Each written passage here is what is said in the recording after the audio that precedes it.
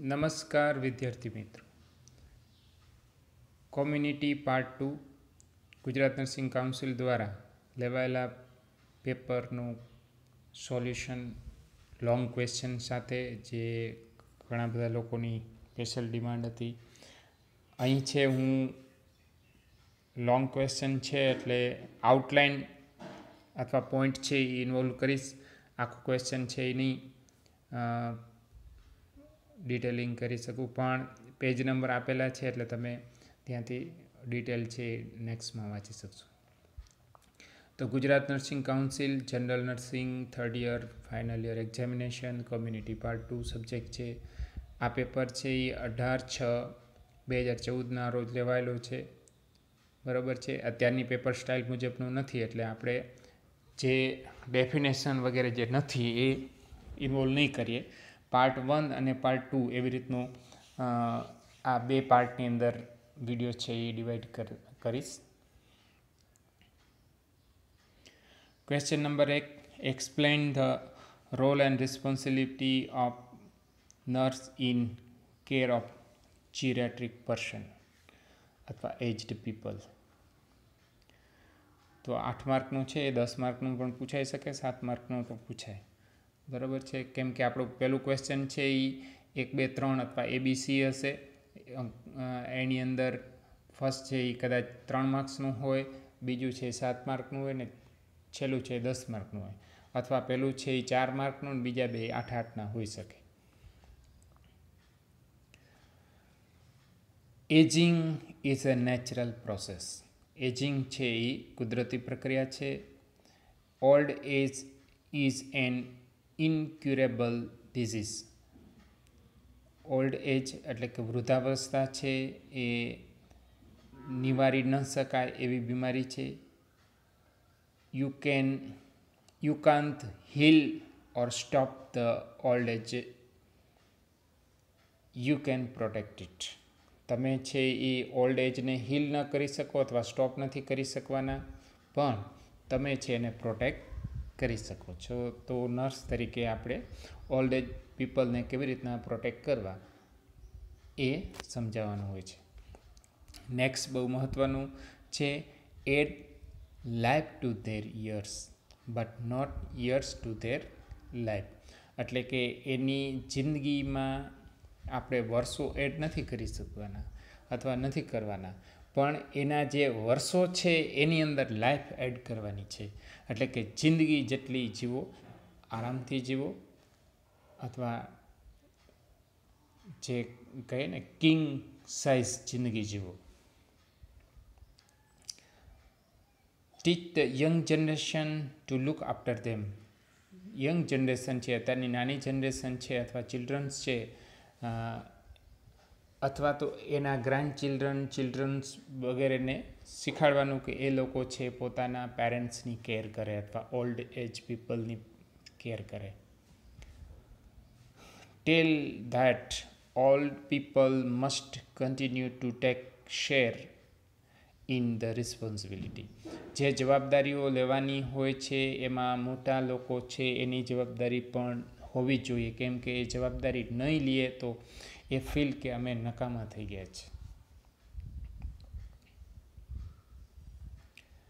The community health nurse must assess the aged people and protect them from triple evils.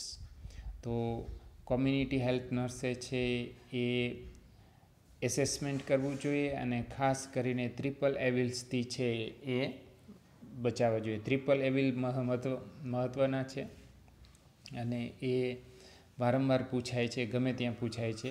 અહીંયા આપણે જોઈએ તો triple એવિલ્સની અંદર છે પોવર્ટી એટલે કે ગરીબાઈ, લોનલીનેસ એટલે કે એકલતા, અને ઇલ હેલ્થ એટલે કે ખરાબ આરોગ્ય અથવા બીમારીઓ.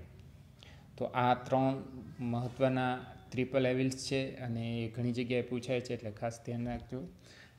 Decrease disease and physical handicapped. માણસ છે ઉંમરની સાથે છે એ ફિઝિકલ હેન્ડીકેપ થઈ જાય છે, ડિઝીઝ સાથે જીવતા હોય છે. બરાબર. ઘણી વખત કોઈને ટ્રેમર્સ આવતા હોય, કોઈને વોકિંગ પ્રોબ્લેમ્સ હોય, કોઈને પેઇન હોય, પછી હાઇપરટેન્શન, ડાયાબિટીસ, હાર્ટ પ્રોબ્લેમ્સ, આવા ડિઝીઝ સાથે જીવતા હોય છે.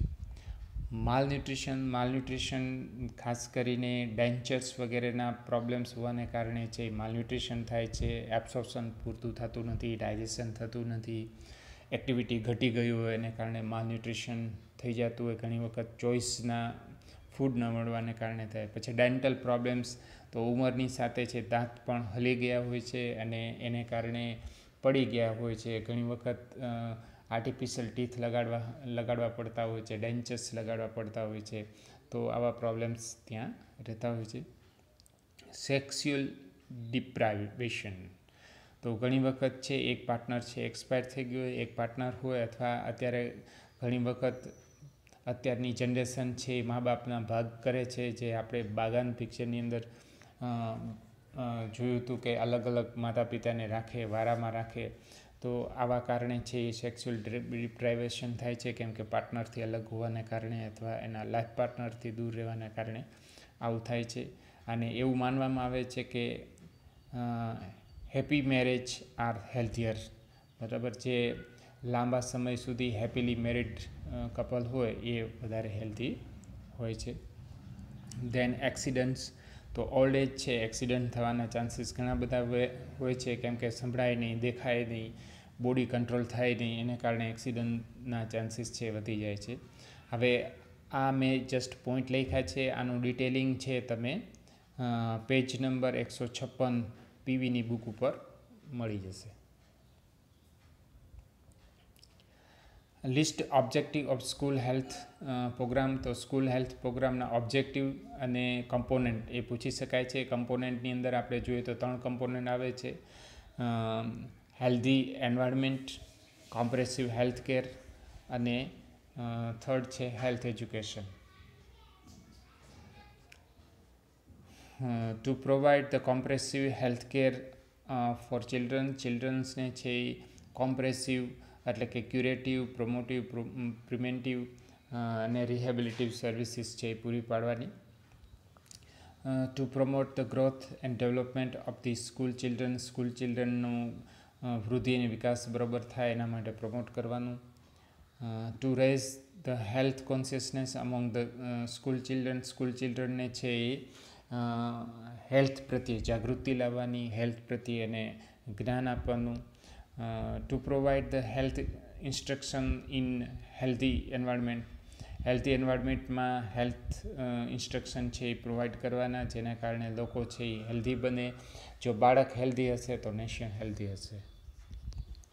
Prevent and control the communicable disease, બાળક છે ગ્રુપની અંદર રહેતા હોય છે અને કોમ્યુનિકેબલ ડિઝીઝ છે એ તાત્કાલિક ફેલાઈ શકે છે, એટલે that should avoid about the how to spread and how to stop the communicable disease.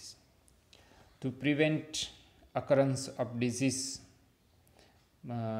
છે એ ન થવો જોઈએ. અર્લી ડાયગ્નોસિસ એન્ડ ફોલોઅપ, એટલે આપણે કહેવું તો કહી શકીએ કે primary prevention, secondary prevention and થર્સરી prevention બધી વસ્તુઓ છે કરવી જોઈએ. And follow up of defect, if any defect બાળકની અંદર હોય, સ્પેશિયલી કોન્જાઇનેટલ ડિફેક્ટ હોય કે પાછળથી કોઈ ડિફેક્ટ થયેલી હોય, it should be follow up and treated with dignity. Promote the positive health, બાળકોની અંદર પોઝિટિવ હેલ્થને છે એ પ્રમોટ કરવાના. Two B aware of that child is A change agent in the family, તો એ પણ મહત્ત્વનું છે કે તમને બધાને ખબર હોવી જોઈએ કે ઘરની અંદર, ફેમિલીની અંદર, સમાજની અંદર, દેશની અંદર કંઈ પણ ચેન્જ લાવવું હશે તો બાળક લઈ શકશે. તો બાળકને આપણે ટીચિંગ આપવામાં આવે, એટલે કે એને હેલ્થ એજ્યુકેશન આપવામાં આવે કે હેન્ડ વોશિંગ, દાખલા તરીકે લાઈફ બોયવાળાએ પહેલાં એક કેમ્પેનિંગ ચલાવ્યું હતું, સ્કૂલમાં જઈ અને બધાને હેન્ડ વોશિંગ શીખડાવતા હતા, કે હેન્ડ વોશિંગનું મહત્ત્વ સમજાવતા હતા, જેને કારણે બાળકો ખુદ ઘરે જઈને પોતે હેન્ડ વોશિંગ કરતા અને પોતાના ઘરના પાસે પણ કરાવતા. That's why it is called change agent. Now next છે શોર્ટ નોટ કેવી રીતના લખવી. આ લોંગ ક્વેશ્ચન હતા. શોર્ટ નોટ છે તો શોર્ટ નોટની અંદર લેવલ ઓફ હેલ્થ કેર હું મુખ્ય પોઈન્ટ જ લઉં છું આની અંદર. There are 3 levels of healthcare in India. Primary healthcare. This is the first level of contact between the person and the healthcare system where essential care is provided. More close to people, લોકોની એકદમ નજીક હોય છે. Provided via PHC, sub-center, wellness center and home visit in community. Now secondary healthcare. At this level more complex problem are dealt with, એટલે કે primary કરતાં વધારે complex problem છે અહીંયા ડીલ કરવામાં આવે છે. This is the first referral unit. આ પહેલું રેફરલ યુનિટ છે. This level of care is provided via community health center, sub-district hospital and district hospital. And tertiary level. This level offer a special care. This is provided by the regional and central hospital, that is a medical college, hospital or teaching institute. બરાબર છે. તો અહીંયા છે એ આપણું short note પૂરી થઈ ગઈ છે. એક બીજી છે ફેક્ટર અફેક્ટિંગ ધ ડેમોગ્રાફી. ડેમોગ્રાફીને અસર કરતા કયા કયા પરિબળો છે. Growth rate means population growth rate કેટલું છે એ. એજ એન્ડ સેક્સ કમ્પોઝિશન મતલબ કે કઈ ઉંમરના લોકો ત્યાં રહે છે અને કઈ જેન્ડરના લોકો રહે છે એ પણ મહત્ત્વનું છે. એનો કમ્પોઝિશન છે એ ડેમોગ્રાફી ઉપર અસર કરે છે. જો યંગ હોય, અત્યારે આપણે કહેવામાં આવે છે કે ભારત છે એ વિશ્વનો યંગ દેશ છે, જ્યારે જાપાન છે એ કદાચ ઓલ્ડ દેશ હશે. પછી સેક્સ કમ્પોઝિશનની અંદર મેલ છે કે ફિમેલ છે એ મહત્ત્વના હોય છે. પછી સેક્સ રેશો એટ બર્થ ટાઈમે સેક્સ રેશો કેટલા હોય છે. દાખલા તરીકે હાલ કદાચ આપણે 1000 મેલે છે 935 ફિમેલ છે એ જન્મે છે. એ બર્થ રેશો છે આપણા ઇન્ડિયાના. ડેન્સિટી ઓફ પોપ્યુલેશનની ઘનતા કેટલી છે, એટલે કે 1 કિલોમીટરની અંદર કેટલા લોકો રહે છે.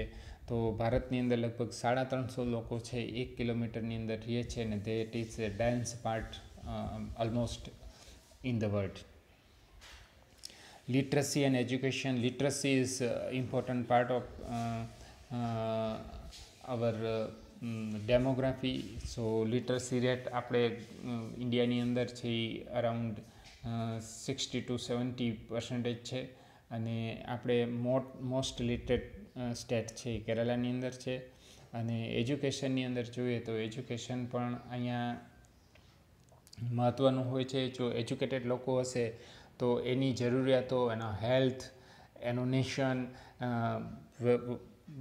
વિશે છે એ વધારે લગાવ રાખશે, અને એને કારણે છે પોતાના દેશનું ડેવલપમેન્ટ છે વધારે થશે. Life એક્સપેન્સન્સી and fertility. તો લાઈફ એક્સપેન્સન્સી એટલે કે કેટલા વર્ષ જીવે છે એને દેટ ઇઝ કોલ્ડ લાઈફ એક્સપેન્સન્સી. બર્થથી કરી અને ડેથ સુધીનું જે પીરિયડ છે, જર્ની છે, દેટ ઇઝ કોલ્ડ લાઈફ એક્સપેક્ટન્સી. અને ઇન્ડિયાની અંદર આપણે 68-69 છે, જે જાપાનની અંદર 78-79 જેટલું છે, એટલે કે 10 વર્ષ આપણા કરતાં વધારે જીવે છે. Fertility means A ability to produce offspring or કોન્સીવ a pregnancy, એને આપણે ફર્ટિલિટી કહીશું. એ ફર્ટિલિટી મહત્ત્વની હોય છે. જો હાઈલી ફર્ટાઇલ હોય, હાઈ ફર્ટિલિટી હોય during reproductive age, તો more children can be produced. Role of nurse in family planning program. તો family planning means birth control, or the family can decide the number of children, or we can say children by choice, not by chance. અથવા unwanted pregnancy, avoid the unwanted pregnancy. આ બધા છે આપણે આના ઉપર define કરી શકીએ છીએ. બરાબર છે. રોલની અંદર જોઈએ તો આની અંદર મુખ્ય પોઈન્ટ છે administrative role, functional role, supervisory role, educational role અને રોલ ઇન રિસર્ચ. આ 5 છે એ ગમે અહીંયા નર્સનો રોલ હોય એમાં તમે લખી શકશો. એની અંદર પછી ડિટેલિંગ લખવાનું. આ 5 પોઈન્ટ ઇન્વોલ્વ કરો એટલે રોલ બધું પૂરું થઈ જાય. હવે 6 પોઈન્ટ ઇવોલ્યુશન ભૂલાઈ ગયું હતું. આ છે પેજ નંબર 2 91 ઉપર આપેલા છે. નાવ નેક્સ્ટ છે Indian red cross society was એસ્ટેબ્લિશ્ડ in 1920 under the Indian red cross society. એના ફંક્શન જોઈએ તો relief work, distribution of milk and medicine, blood bank, first aid training and rehabilitation. ખાસ કરીને army માટેનું રિહેબિલિટેશન ચલાવતા હોય છે. અહીંયા મેં બહુ ડીપ નથી, ખાલી પોઈન્ટ જ ઇન્વોલ્વ કર્યા છે. આ પોઈન્ટ તમે ઇલેબોરેટ કરી શકો છો.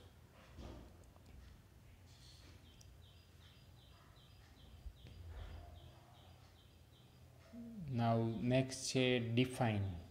હવે ડિફાઇન એટલે કે ડેફિનેશન છે એ આપણે આવવાની નથી, બરાબર છે. એટલે હું ડેફિનેશન કવર નથી કરતો. આ જસ્ટ તમારે વાંચવું હોય તો વાંચી શકો છો વિડીયો સ્લો કરીને.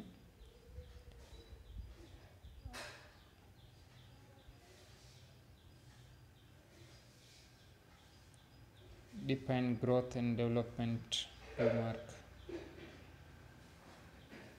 હવે જે બી પોર્શન છે એ પાર્ટ 2ની અંદર કવર કરેલું છે, એટલે અહીંયા આપણે કવર કરતા નથી. તો આજે છે પાર્ટ 1 આવશે, કાલે છે પાર્ટ 2 તમારી સમક્ષ આવશે. ત્યાં લગી રજા લઈએ. જય હિન્દ.